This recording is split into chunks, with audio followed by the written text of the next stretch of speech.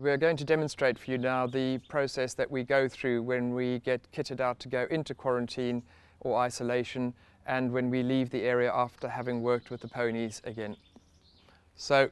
the first step for us is always putting on the protective overalls, and in our case we have reusable cloth overalls that we disinfect and dry between uses. The main thing when using protective overalls is to remember that they need to cover all the parts of your outfit that you don't want to have to disinfect on the way back out. The other thing to remember is that items like leather shoes, leather watches may end up not liking the disinfectant product that you choose to use, so it's easier to take off anything that you don't need to use in the quarantine area and that you're not prepared to disinfect before you bring it back out. The hairnet's very useful because it's very hard to avoid contact between your head and the areas that are most contagious on horses with strangles, which is around their nose and under the jaw and around the ears.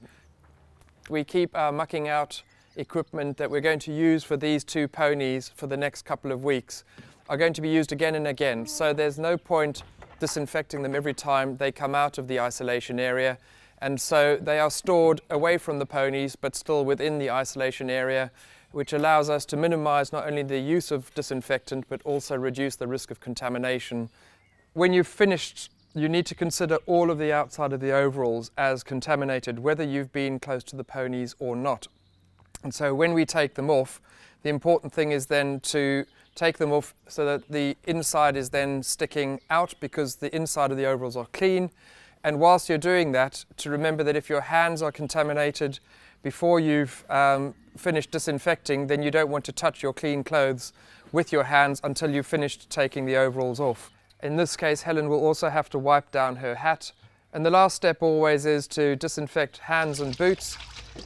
Hopefully, from what we have shown you today, you will appreciate that although there's a fair bit of effort required in setting up and following quarantine procedures, it shouldn't be difficult and it shouldn't be complicated. And that's why we have set up everything to make it as easy as possible for everyone to follow the same quarantine procedures every time they go in and out of our isolation area.